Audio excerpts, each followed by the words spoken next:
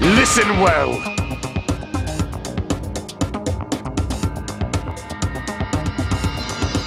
You may call me Gundham Tanaka. Remember it well, for it is the name that will one day rule this world.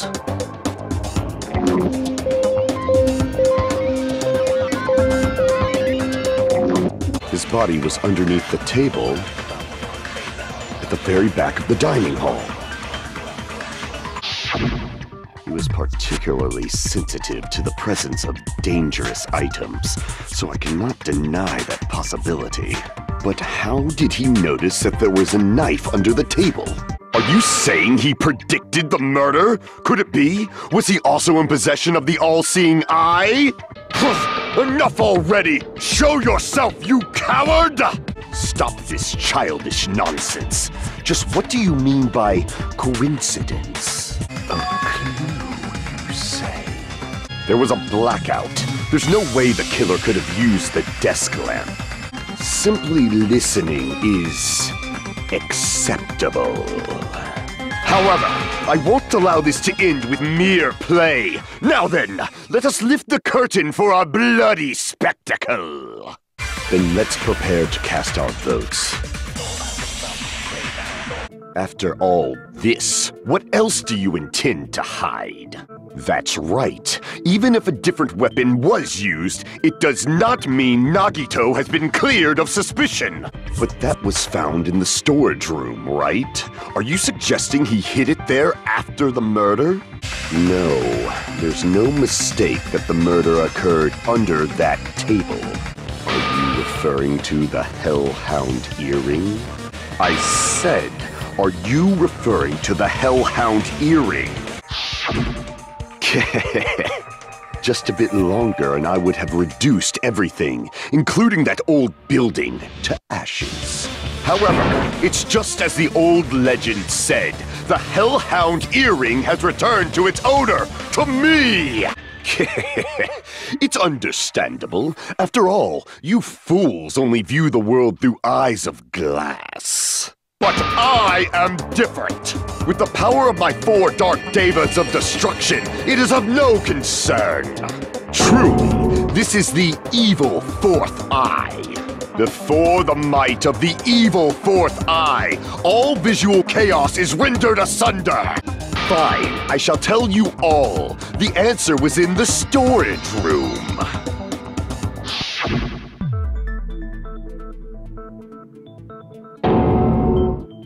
One of my 4 dark devas of destruction, Mirage Golden Hawk, Jumpy, has seen beyond the chaos. A secret passage of doom leading to the underground lurks beneath a large assortment of random boxes. After securing a lighter from the supermarket, I threw caution to the wind and ventured below the floorboards. And as a result of that lonesome battle, I was able to recover the Hellhound earring with my own 2 hands! Tremble with fear, fools! Behold my power! The culprit is self-evident. Regardless, it's impossible to go under the floorboards from outside. Chiaki and I already confirmed that. No. Unfortunately, there was nothing related to the incident under the floorboards. The only thing I found was a strange liquid shining in the darkness, near where Byakuya's blood was dripping. Also, if they stabbed from under the floorboards, the weapon would need to be at least 50 centimeters in length. The sword of destruction, encased in bone and sheathed in meat, it brought catastrophe unto Byakuya. The outcome of this trial should be determined by whether or not we find Mahiru's killer. Hey, you said the game is a work of non-fiction. That means Fuyuhiko's little sister is... Girl A is Mikan. Girl B is Hiyoko. Girl C is Ibuki. Girl D is Mahiru.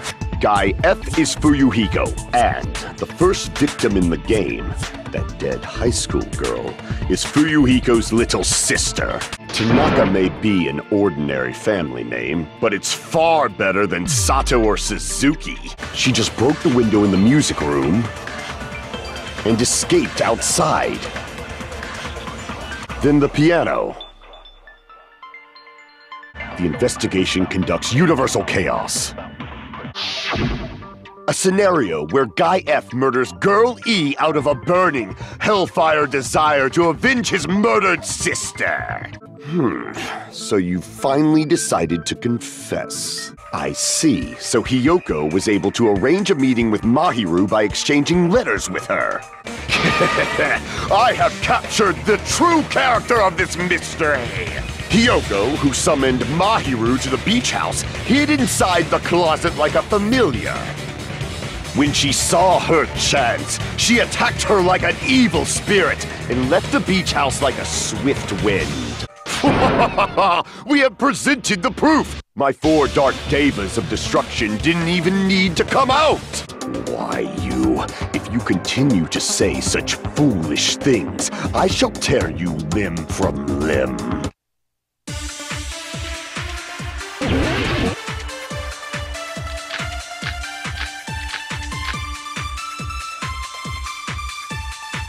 I shall render my verdict upon this mystery's conclusion. Hiyoko is the sinner who killed Mahiru! In doing so, they were able to control Hiyoko and Mahiru to do their bidding, like a netherworld puppeteer. So their reason for blocking the door with Mahiru's body was to make Hiyoko leave her footprints as evidence. Your stance is neither white nor black, but gray. And you do not yearn for your life, or even for victory. They wouldn't have to do something that troublesome as long as they hid somewhere within the beach house. However, before we proceed any further, there's something we have to make clear.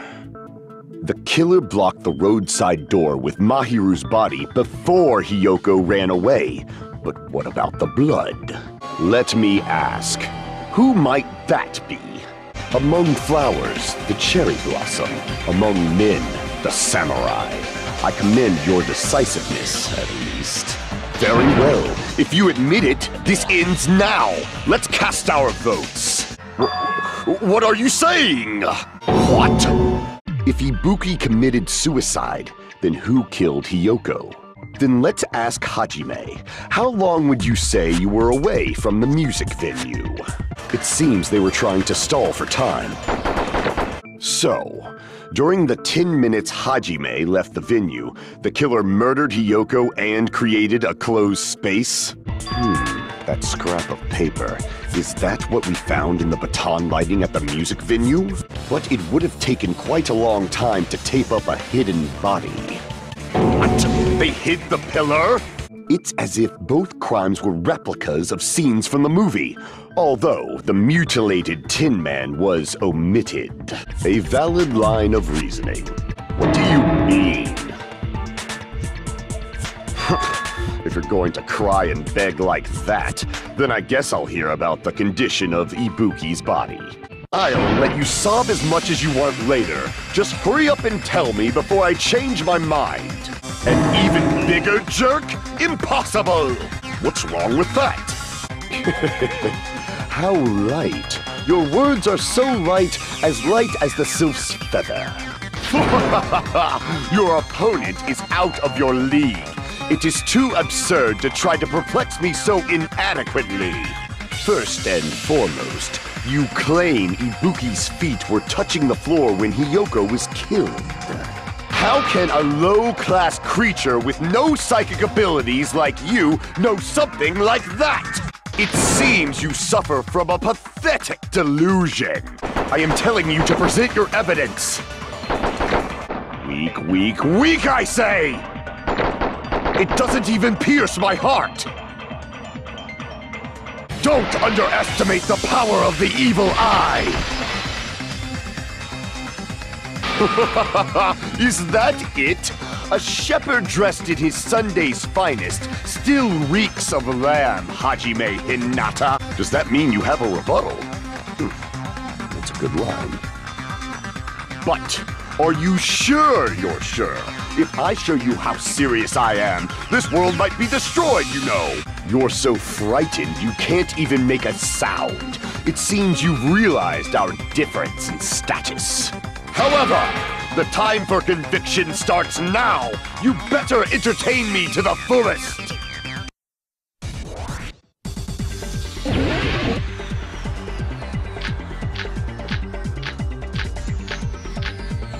You're saying the blood on Ibuki's feet belonged to Hyo? Ha! Impossible!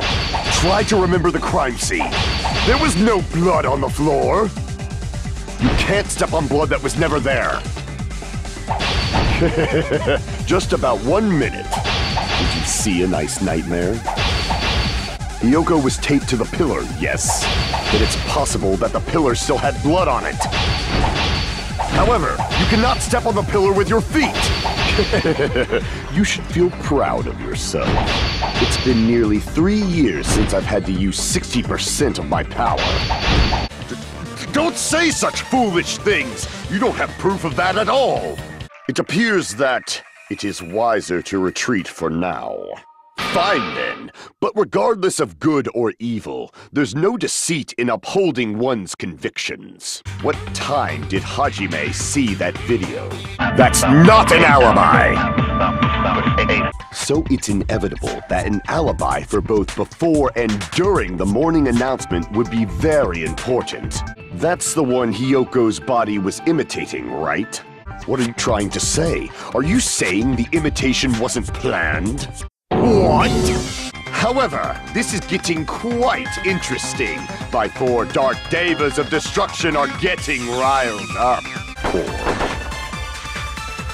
She was guided by the will of causality. Though that may not apply to Sonia, since she provided Hyoko with that information. Kazuichi, it seems you have quite the fashion sense.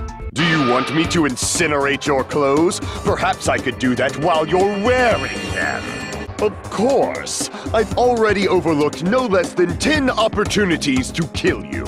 Which means that low-down scoundrel didn't plan on committing imitation murders at first. I see. So there was some kind of trick arranged in that video, But where would you find another stepladder? There was only one stepladder in the music venue. Then, there's a possibility that the killer also tampered with the surveillance camera unit. Despite Kazuichi's desperate repair efforts, it seems it could not transmit from the hospital to the motel. Or he might have tampered with the camera. You fiend! Are you saying you already know who the killer is? So that must mean... I agree. It is truly difficult to believe someone could be killed by such a slow-witted woman. Do you still believe this woman is the killer? Hey, what are you trying to say? The Monokuma file complicates this too. It never specified hanging or strangulation. That's not it? Thinking we should at least find some method to communicate, we set our sights on the lounge telephone. It seems that was a waste of time. Nobody could withstand a blow from that pillar. Even if you used 100% of your muscle strength, it would be impossible to wield it as a weapon. You mean Nekomaru killed himself? If the pillar was not lifted, beating him with it is beyond a dream. Then I shall ask you, what way is that? A specific item? That's right. You've seen it clearly. Because I, the one who has claimed dominion over evil, am the ultimate weapon! I am he who cuts the insolent catalyst which flows out from the chaos with the sword of victory. It's only fitting that I deserve to be called the ultimate weapon! I see. You took a picture? It's not? Are you saying that Grape House is merely an illusion spell cast by Monokuma's cursed eye? Same building, different floors? However, if they're different floors within the same building, why was Nekomaru's body in both places? Nekomaru died with a mechanical body. It should be possible to construct a dummy from spare parts. However, even if Nekomaru's body wasn't a dummy, it's meaningless if we don't have the important answer. What? Are you saying Nekomaru's body was transported using an elevator? If the room just moves up and down like an elevator, there's no reason for the doors to change. There are too many strange things. Was that tower really an elevator? What did you say? Hold on. You're progressing much too quickly. There's still a contradiction concerning the building structure. You said earlier that Strawberry House and Grape House are connected vertically, right? If so, how does the contact elevator supposedly transport us from one house to the other? If that elevator moves vertically, then when your back is facing the elevator, both towers should be on the same side. But does this reflect reality? Inside Grape House, Grape Hall is on your right when your back is to the elevator. And inside Strawberry House, Strawberry Hall is on your left when your back is to the elevator. Which means the houses are on exact opposite sides of the tower. Answer me, fiend! What does this mean?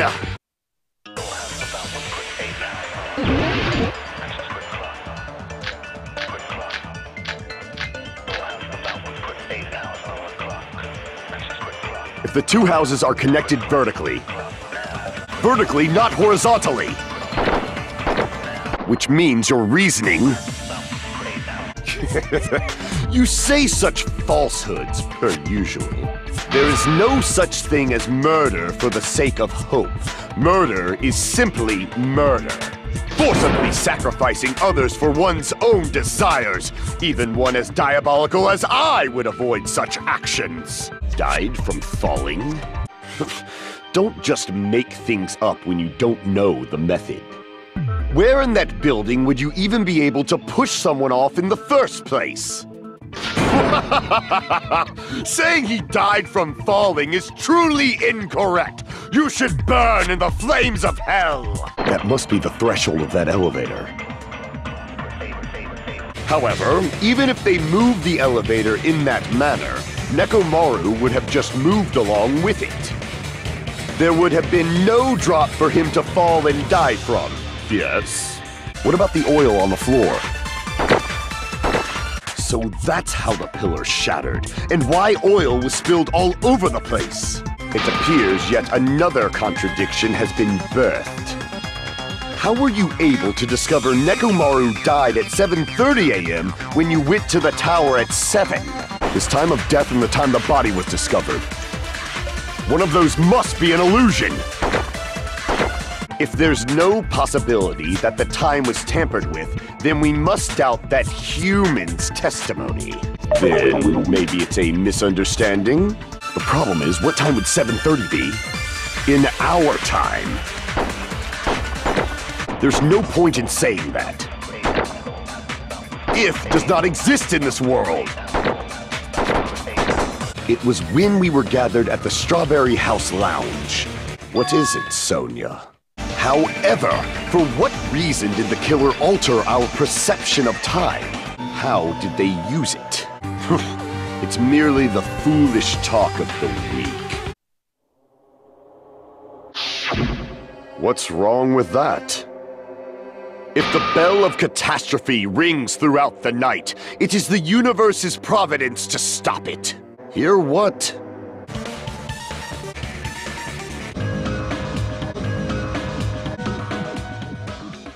Answer me this, including myself and my 4 dark devas of destruction.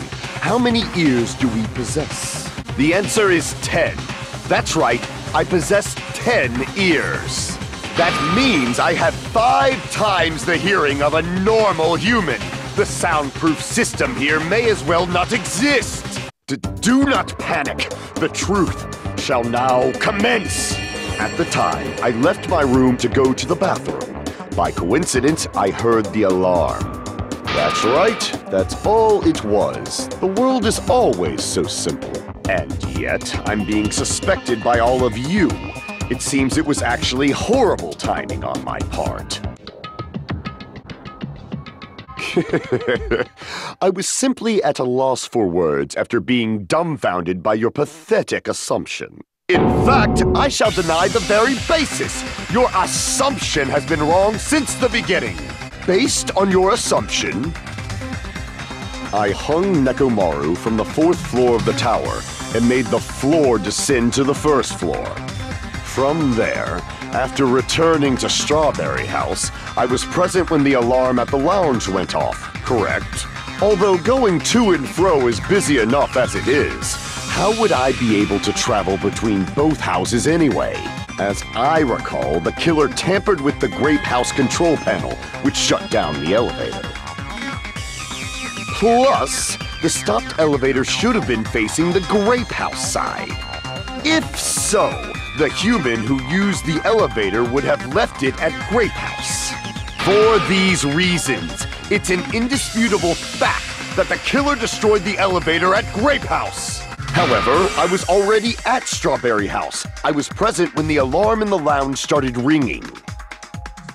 Which means your assumption is clearly wrong. Have you learned your lesson, pitiful humans? You cannot overcome this contradiction.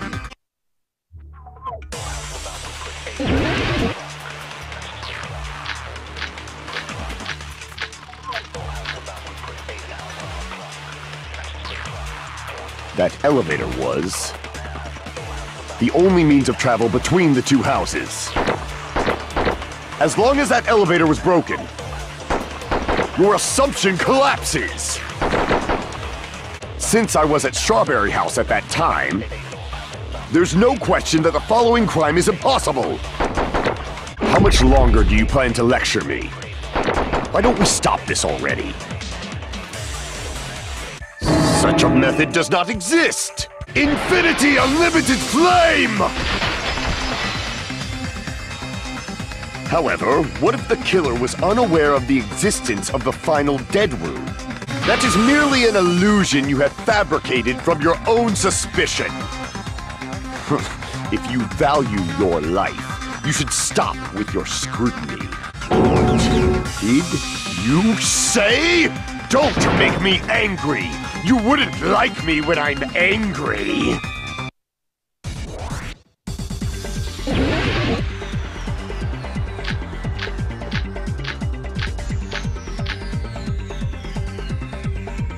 Even if the turbid box doesn't exist, you could travel through multiple planes, provided you use a spacious wormhole.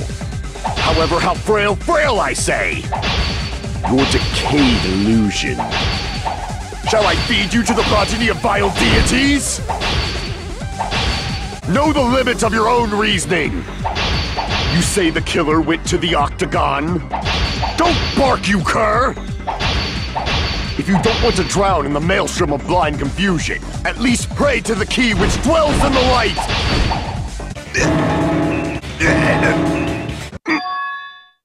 Hold on! You... What did you just say?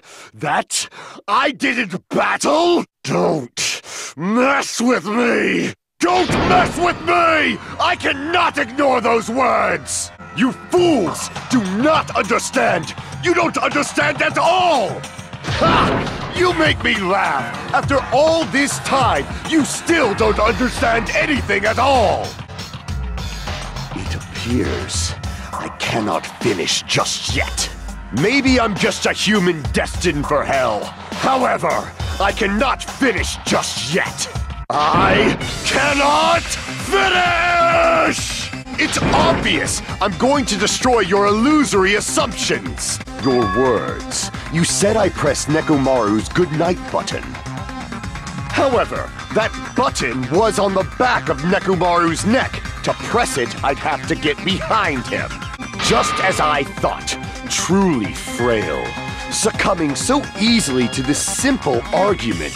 It was just a mere illusion. If you want to set me up as the killer, at least surpass your own human limitations. Such a wonderful line. However, I cannot say that I'm satisfied. Listen well. I shall teach you 2 tips for making someone admit their defeat. First, you must crush them with your own overwhelming power. And as for the other, you must provide a reason that will persuade that human. You have not fulfilled either of those yet.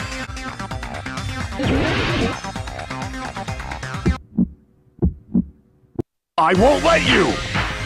For the Tanaka Empire! Wither!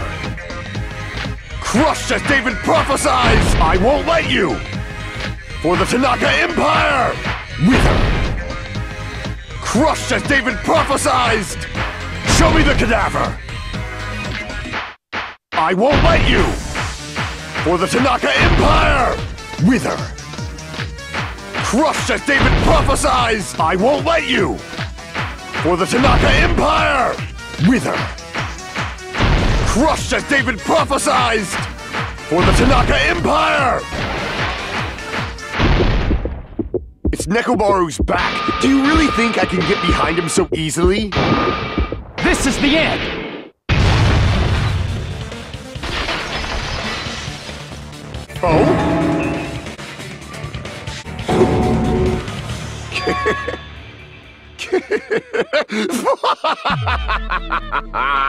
Not just myself, but you actually brought up how splendid my subordinates are. I have no recourse but to admit it. It appears I've obtained a one-way ticket to hell. Fine! Then you must trample me underfoot and advance. Victory can only be built upon a foundation of corpses. You cannot find peace without sacrifice anywhere. Now, trample this life. Trample it as though it were mere trash on the side of the road. Pull the curtain strings of this worthless performance with your own two hands. Splendid. That was splendid. For a mere human, you did quite well. You don't wish to forgive me, do you feel regret? Then finish it! Cast your impure votes for Gundham Tanaka! My beloved, deadly foes, let the voting time begin! Want to be awed by the sight of my prowess? A testament to the unquenchable thirst this blood-soaked world has for Danganronpa. Your immaterial existence is a fabrication, independent of your actual flesh and blood. Well done! Yes, indeed that is the truth! However, even if you do escape to the outside world, you will find it most unwelcoming. Such foolishness! To cast your life away is the height of stupidity. To choose death is to blaspheme against life itself.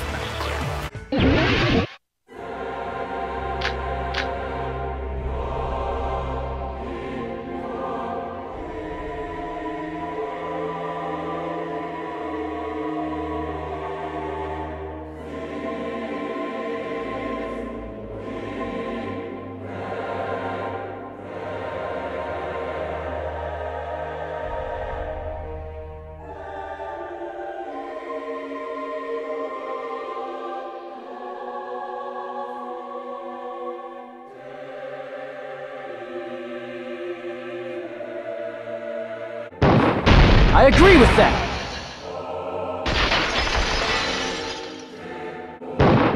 No, that's wrong!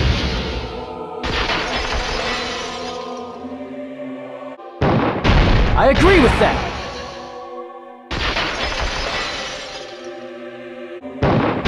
No, that's wrong!